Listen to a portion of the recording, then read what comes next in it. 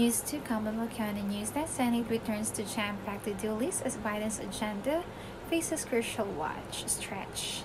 The Senate returns after a month-long recess at packed schedule, including deadlines to keep the government open and a crucial stretch to President Joe Biden's domestic agenda. Flood insurance and surface transportation measures lapse at the end of the month.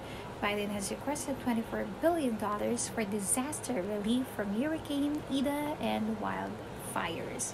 And it is a crunch time for Biden's domestic priorities, writing $3.5 trillion package to expand the social safety net and raise taxes on upper earners, as well as giving final passage at $550 billion infrastructure bill. There's no way we can get this done in the 27th if we do our job. There's so much differences that we hear Senator Joe mention a vital swing vote on the multi-trillion dollar bill said.